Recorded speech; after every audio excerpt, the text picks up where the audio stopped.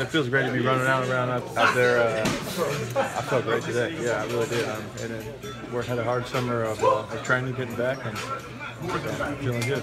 Sean said you were sending him clips of how you were working out and all that stuff. Yeah, you know, the train keeps rolling. You know, if the guy falls off, so you got to try to stay, you know, in his mind a little bit, let him know I was working all summer, and you know, I knew I was going to get an opportunity to at least show them I was in shape, that I had been working. So I just appreciate the opportunity to be back here and working again. When you dealt with that last year, did you think you'd ever get back, or what did you kind of think? I'm sure there was times where wasn't sure, you know, definitely. But at the end of the day, you know, empty the tank, just trying to get.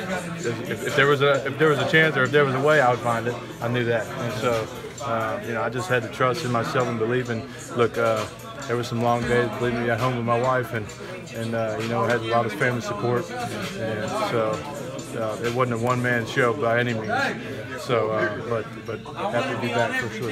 Mike, it's kind of an unprecedented situation. You know, a guy with your condition playing in a National Football League. And what have you learned of how to take steps to prevent maybe some issues or anything like that? You know, a lot of that had to. You know, the physical aspect of the recovery was one thing. I think the nutrition part of it is a whole nother deal. Just the anatomy, the different parts of that.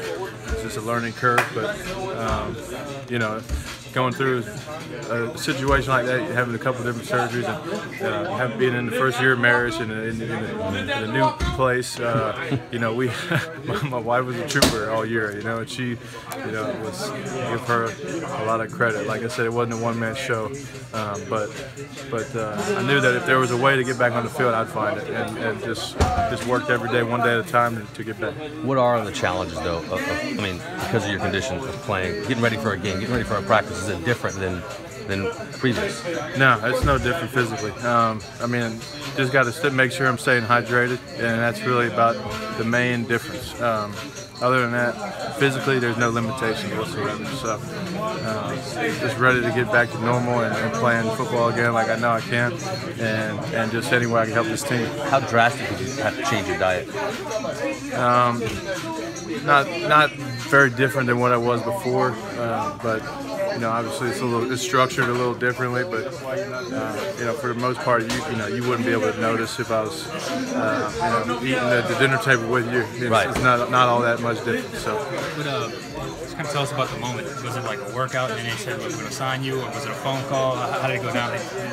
You knew you were coming back. Well, I knew that Monday I was going to work out and at least come out here, do some drills, and kind of let them see me move around. And after that point, you know, went up there and upstairs and talked to Sean, and you know, he kind of told me that it was more of a formality. You know, I had tried to stay in his mindset, you know, sending him the workout videos, and just all I was looking for was the opportunity to just show that I had been working, I was in shape. I think I put enough film on tape to where, you know, they know what I can do here, at least, you know, from a football standpoint, and the rest was just, hey, are you healthy? And I think I answered that question.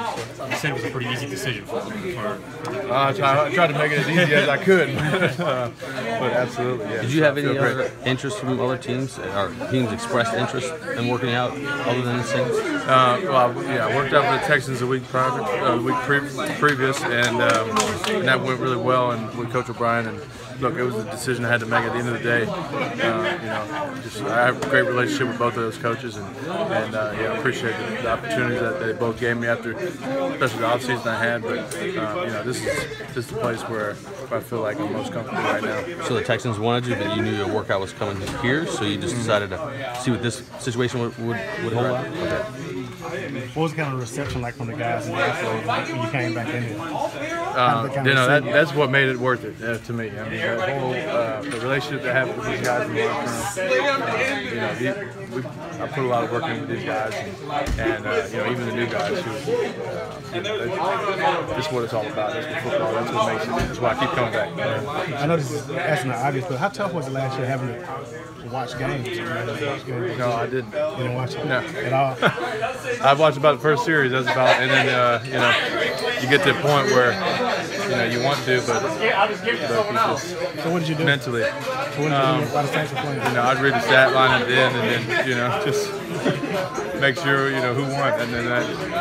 But yeah. mentally, everybody copes a little differently. You know? That's the way I was dealing. All that matters, I'm back now. That's last year. I'm moving on. Now this is day one. How can I get better? Let's not rust off and let's go to work. So that's where I'm at now. Did